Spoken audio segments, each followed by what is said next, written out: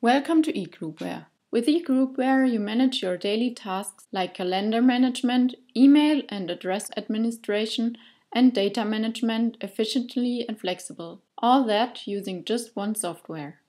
You want to know which of our many features is especially interesting for you, or what's the easiest way to start with EGroupware? For an easy start, we now show you some basic features of our software. After you logged in, you see several applications in the tabs on the upper border of your main window. Click on Other Applications to add them to the tabs. You can leave features you rarely use in the left toolbar. To remove applications from the tabs, just close them.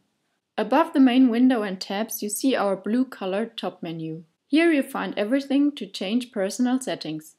You adjust via Access, for example, who will be able to see your data content. Top menu is context sensitive. Settings you choose always refer to your active application. If your calendar is open, for example, you define settings for your calendar. Blue top menu always allows to customize the application you're currently using. You're not completely sure what a setting means? A blue help box explains what you're editing while your cursor is hovering above the setting. Menu bar in top left corner follows the same principle. It's also context sensitive and always shows relevant options for current active applications. We quickly explain this menu bar. Favorites are always located on top, because you'll often use them. We will cover them in more detail later. Below you find the application menu. In Calendar, for example, there's everything you need to manage your calendar. Just as well as in Mail application, there's everything important to work on your emails. You want to reload your list of mails because you expect new mails? Just click on Mail button again. This is also possible in other applications. There are lots of features in EGroupware that can be flexibly adapted to your needs and usage. If you want to change the width of Mail menu, just pull it to the size you like. With the far right button you show or hide columns, according to your requirements. Here you can also choose how often your view reloads automatically. In Address Book, for example, you can activate a search by initial letters here. It will then display a letter bar above the address list.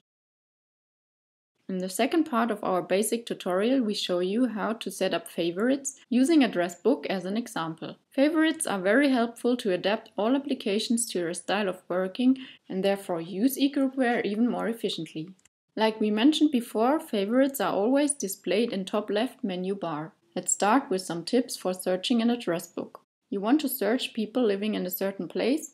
Just type that place into your search box and click the magnifier icon.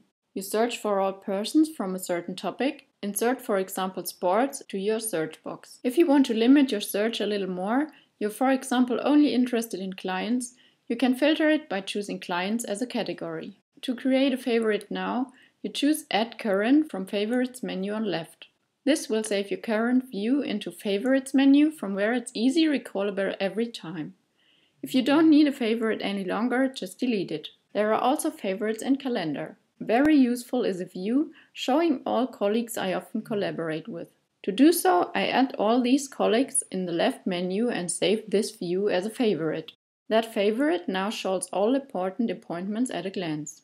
Of course, it's also possible to choose between day, week or month view, and your favorite will store the selected view. You can sort your favorites easily via drag and drop. Just pull important favorites to the top of the list. Final topic in this basic tutorial is Address Book's CRM view.